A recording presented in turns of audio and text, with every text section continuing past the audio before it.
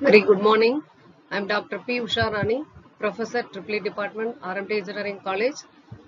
I am going to take a topic on Power System Operation Control subject, which is the 7th semester Triple E Students Anna University paper, EE 8702 as the subject code.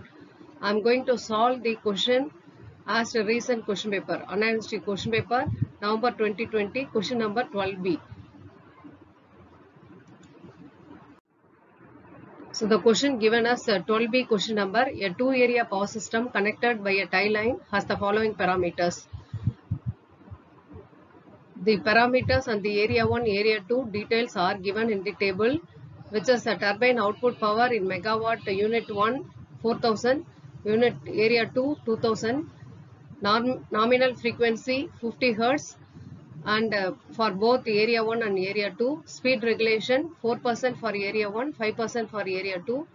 Power system gain KP value 50 for area 1, 125 for area 2. Governor time constant, turbine time constants are given in the question.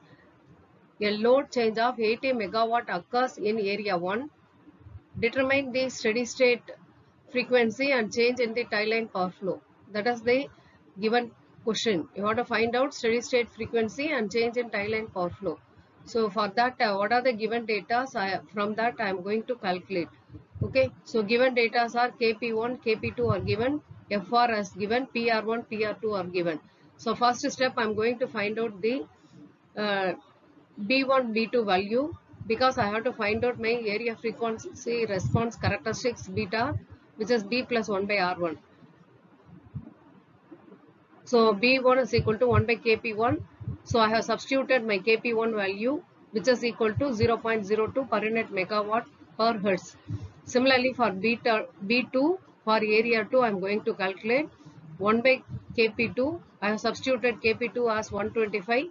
So 125 is equal to 0.008 per unit megawatt per hertz. And I am going to calculate my R1. So R1 has 4% is given, so 4 by 100 into FR by PR1, 50 by 4000.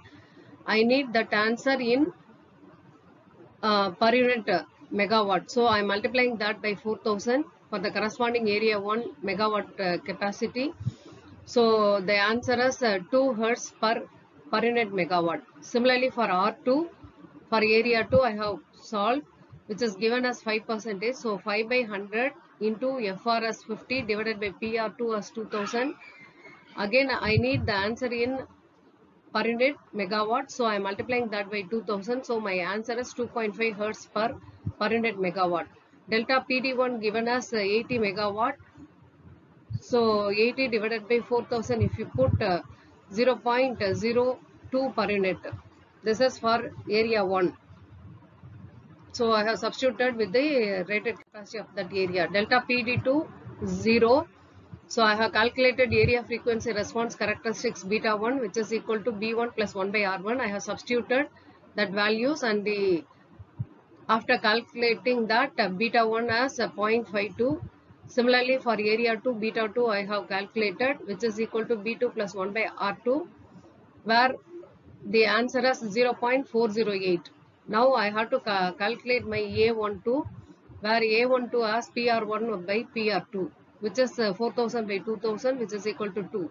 My steady state or static frequency change delta F is equal to the formula minus of within bracket delta PD2 plus A12 into delta PD1 divided by beta 2 plus A12 into beta 1.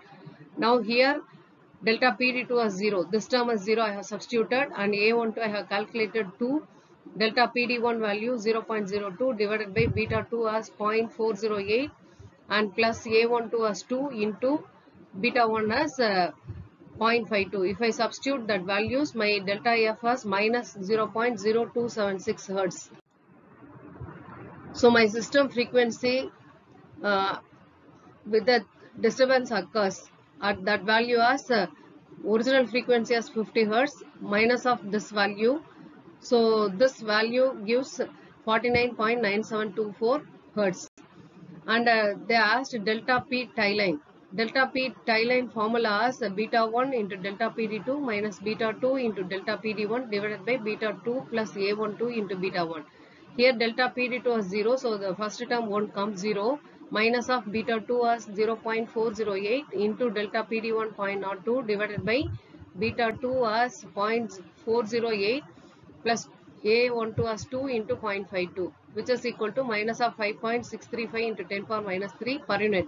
I need the answer in megawatt, so I am multiplying that by the rated capacity 4000. So if I do that, my answer is minus 22.54 megawatt. Thank you.